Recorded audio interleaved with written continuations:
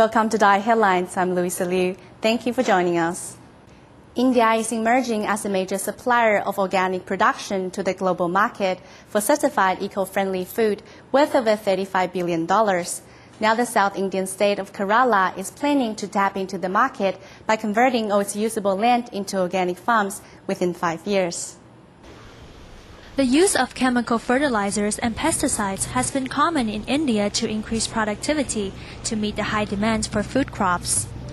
However, the modern agricultural method is damaging the soil and nearby water supplies, which in turn has been reflected on the decline in annual yield increase over the past decade.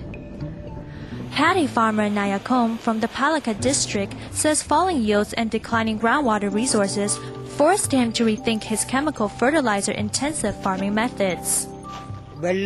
Shifting from cultivation using chemical fertilizers to organic manure will decrease the volume of water used. Since the crops would need a lot less water when organic manure is used, the chronic water shortage in the area can be solved. The harvest produced at a much lower cost attracted more than 40 families in the Davaraya Kata village to try organic farming.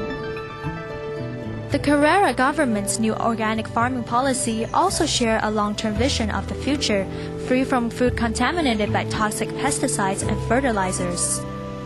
100 villages across the state are to be organized as organic farm villages. Ravidran, a local state agriculture officer, says that the demand for more training to convert to organic farming is high among farmers. Use organic manure or organic insecticides by themselves, by animal husbandry and livestock also. They can make hormones and varieties of products from the cow dung. And we have given very much best training to the peoples.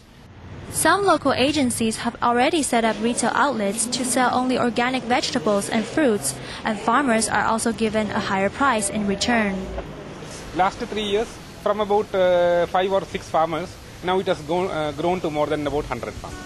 The Kerala government is looking at developing an organic Kerala certificate and promoting the state as a safe food destination. According to government statistics, the certified area under organic farming has reached 312,000 hectares in India.